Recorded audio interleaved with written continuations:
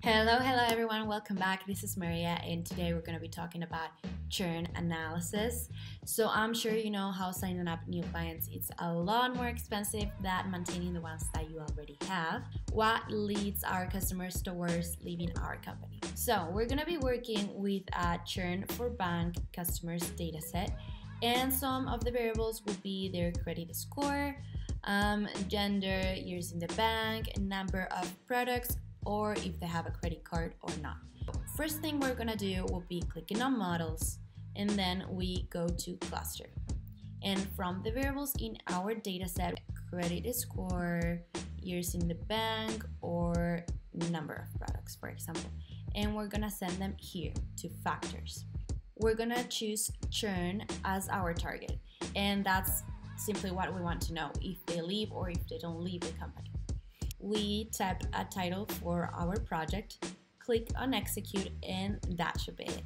So first thing that I would do will be clicking on the people that churn. So in that way we're gonna be able to just build a profile and try to understand how are they.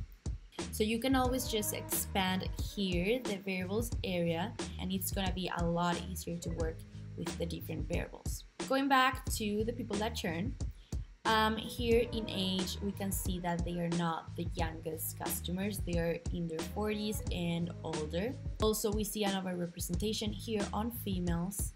We see a huge overrepresentation in Germany.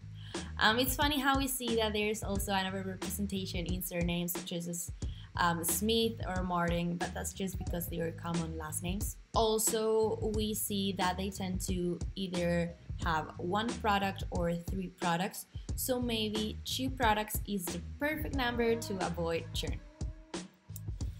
Now if we go to this variable, if they have a credit card or not, but we keep an eye here on churn, we can see that it doesn't really matter if I click on yes or no, this is not changing at all, which means that having a credit card doesn't have any relevance or doesn't affect at all in churn. Other thing that I could do would be filtering credit score, and again keep an eye on here. You're gonna see how as I approach to the bottom this is overrepresented. So again keep an eye on here. The more I go towards the end,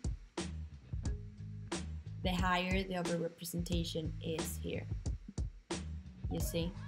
So the lower the credit score, the higher risk we have of churn. But anyways, these are just a couple insights from this project that I hope that you found useful and insightful.